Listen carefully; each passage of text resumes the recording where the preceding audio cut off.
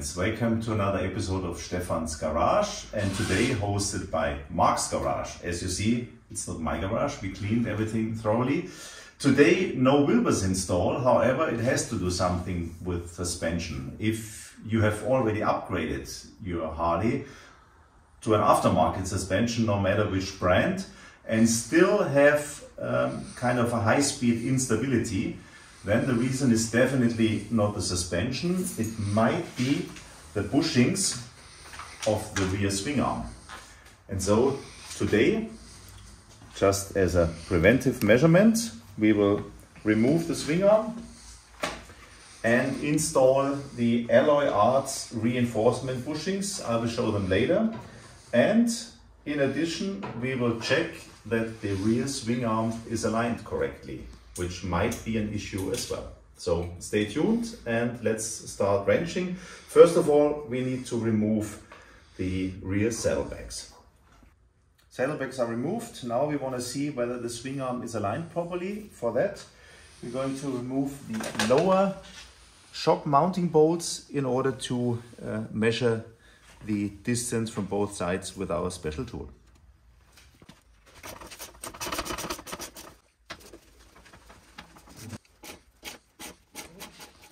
We reinsert the upper mounting bolts and the lower ones with the distances provided by the special tool.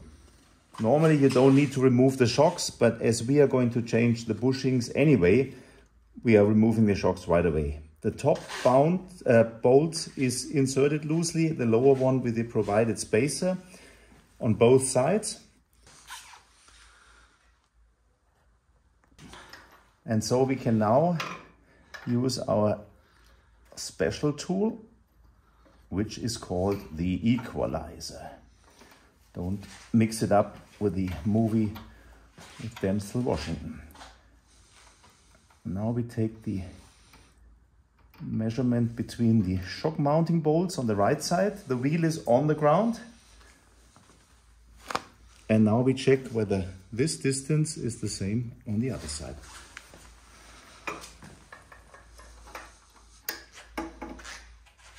Yeah.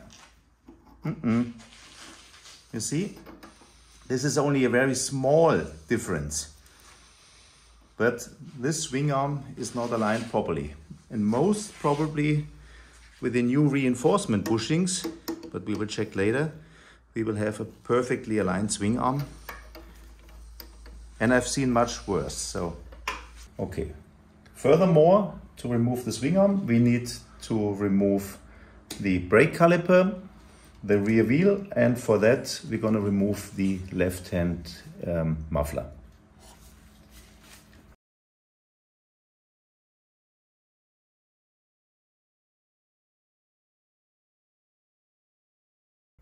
Okay, in order to have the same setting for the belt tension, you should mark the position of the axle here, and then it's easier to readjust the belt tension.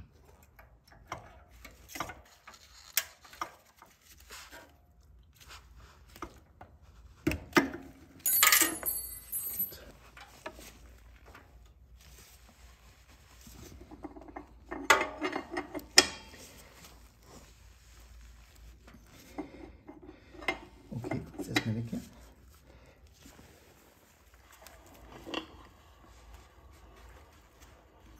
Be aware that there's a small washer in between.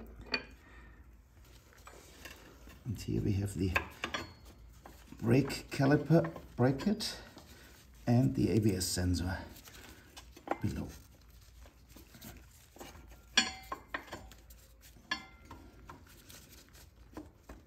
Be patient.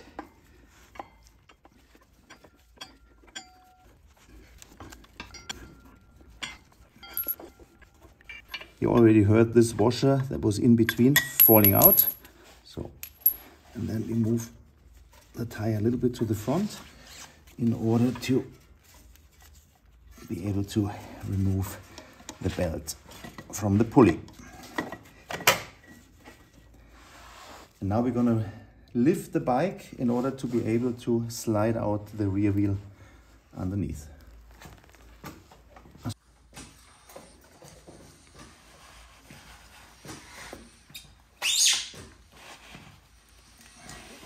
Careful not to damage the brake rotor or anything else.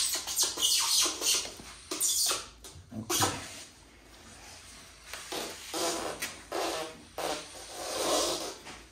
Lass noch laufen.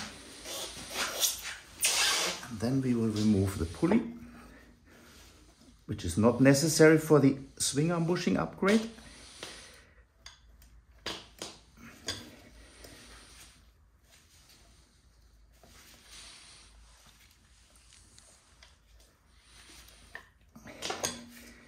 Because we will change this compensator as well.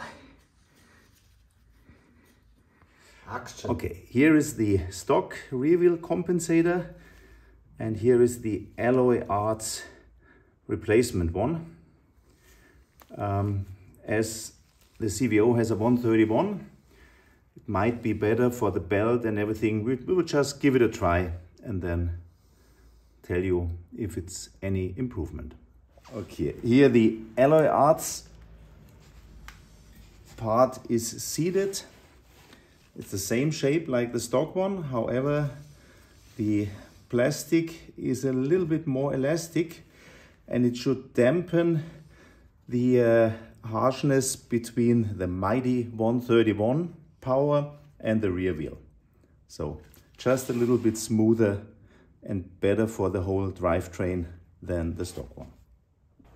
And as we mentioned during the intro, the most neglected part of your Harley is cleaning the rear swing arm and the rear swing arm bearing. And you see I lift it up, there's quite some resistance, and very slowly it removes back to its original position. On older models you will definitely have to push it down due to the seizure of the swing arm bearing. Once again, and we will see what happened after installment of the new bushings and cleaning of the swing arm bearings. Next we have to remove both passenger foot pegs. And we have to remove the cover of the rear fork axle. Normally those are just plastic covers, they pop off really easily. And here we have figurati designs, and you see two bloody Germans are always riding with tailwind. The American flag is pointed in the wrong direction, and we will correct that. We will change both covers to the right side, so when the swing arm bushings are installed, we will have headwind and the stars and stripes will be in the right direction. We start here with this bracket for the swing arm.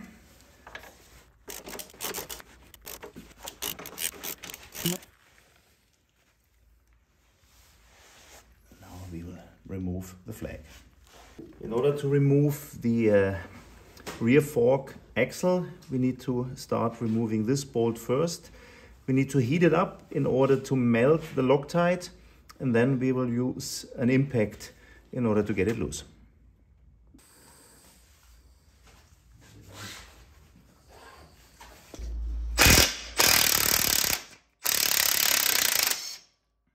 As the rear fork axle is part of the rear engine mount, we need to support the rear engine at this point. Therefore we have an old car jack that fits perfectly, and in order not to stretch anything from the paint, a little piece of wood.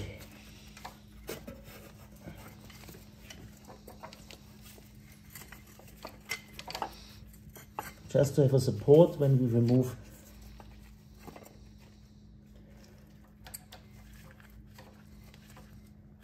Okay, that should be enough.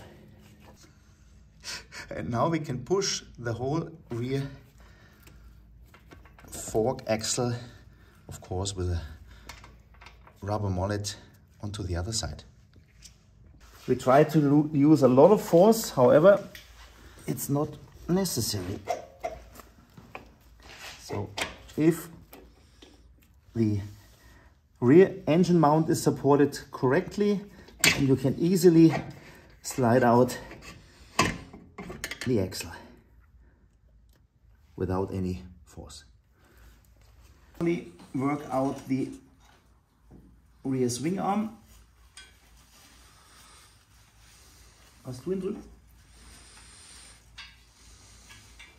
Okay.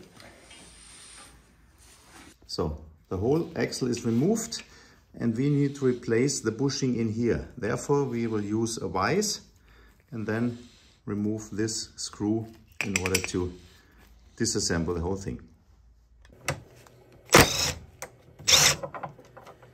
There we go. Just a second. And that's the whole point. Neglected rear fork underside. Nobody is cleaning those except for me.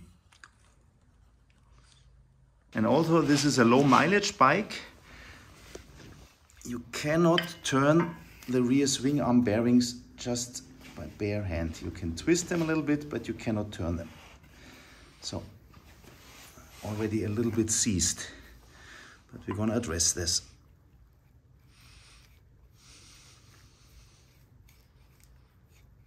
Okay.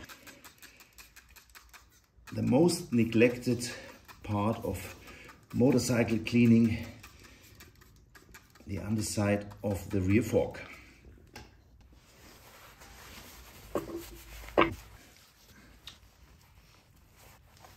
And now finally you can ride with a better feeling with a clear and clean rear fork.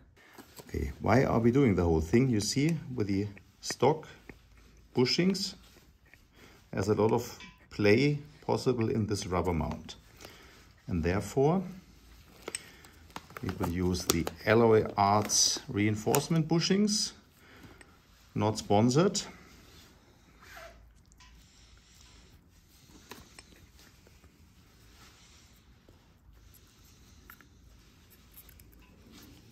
And they have kind of an elliptical shape, so they just fit in one position, which we have to find out first.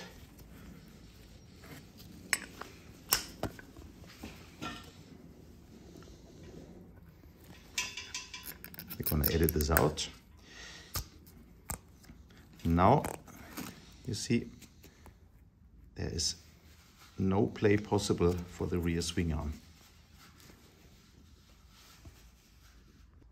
So this is the right hand rubber bushing, already with the Alloy Arts reinforcement bushing installed. Note this tab over here, and it needs to fit from behind onto the mount, and you have to look for the tab that it's properly seated.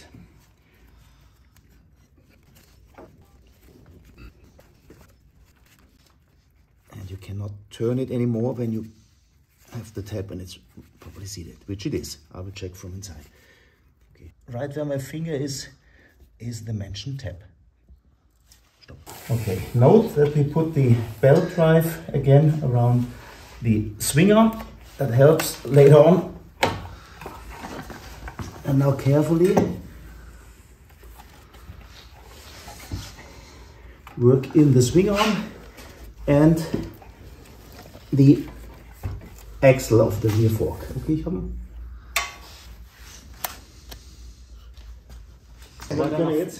So ist es gut. So, jetzt mal. Ja, ich habe.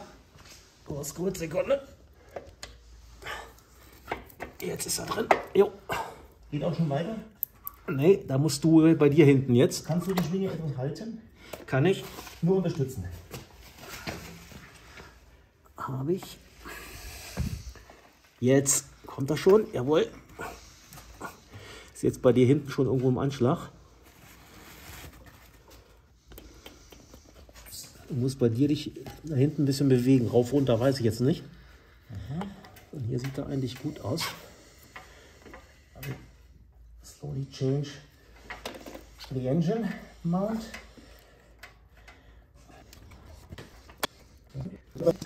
Ja. Hat sich was bewegt? Ja, scheint sich was zu tun. Ja, jetzt ist er drin.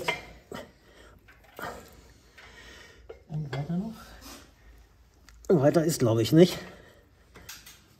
And now we install the bracket for the right hand fork mount. You see that this metal tab here, and that needs to go into the hole on the rubber bushing.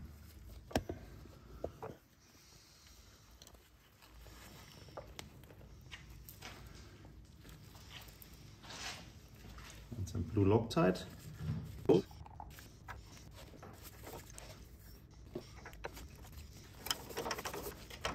Torque spec for these two bolts is around 80 Newton meters. That's the mid of the Harley torque range.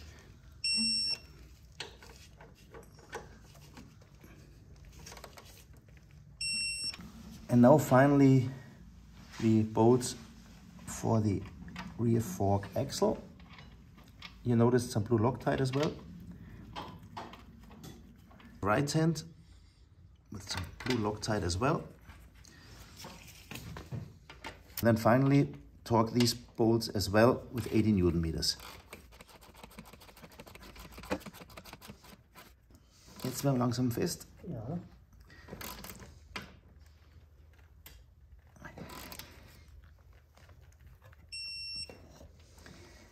Okay, and now we check the rear swing arm. Oh, it's pretty tight. I will put on my hand because, ouch! You see what a difference. Okay, and now the flag is in the right direction. The stupid Germans corrected their mistake. Now we will reinstall the rear wheel. We will just show how to do. Remember not to forget the small spacer between the rear fork and the wheel. And on the other side, it's going to be the mounting bracket for the rear brake caliper, and underneath will be the ABS sensor. We will show everything when it's back installed. For checking the alignment of the rear swing arm, the normal procedure is you just loosen the lower shock mounting bolts and put on the spacers provided by the tool manufacturer, and we get our first measurement. Okay, and now we check the other side.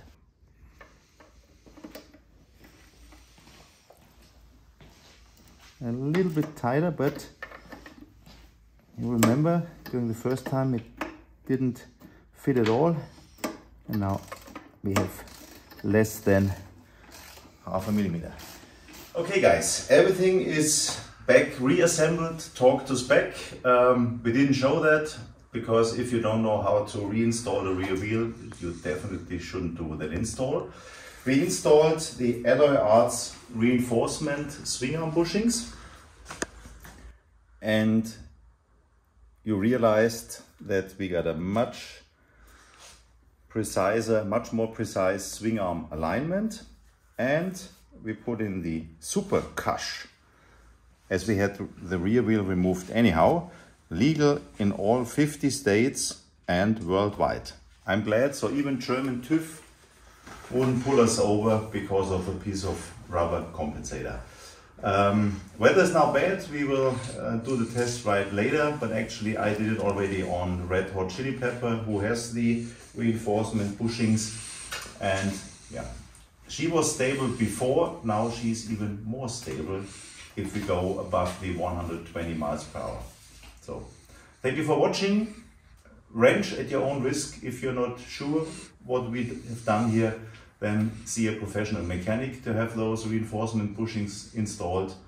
Otherwise, you might hurt yourself and I will lose a follower, which I don't want, or a subscriber. And last word from my side, thank you very much, Stefan, again. You're welcome, as always. Well done. I won't offer this service through my business as it's too time consuming, but of course I will give you some hints if you do it yourself.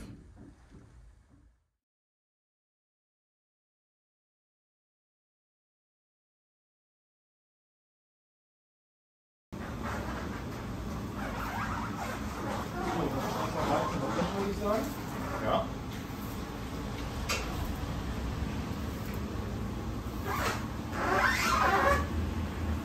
Dauert immer so lange, es muss schneller gehen. Wo machst du die Achse rein? Nee, der will noch lange nicht.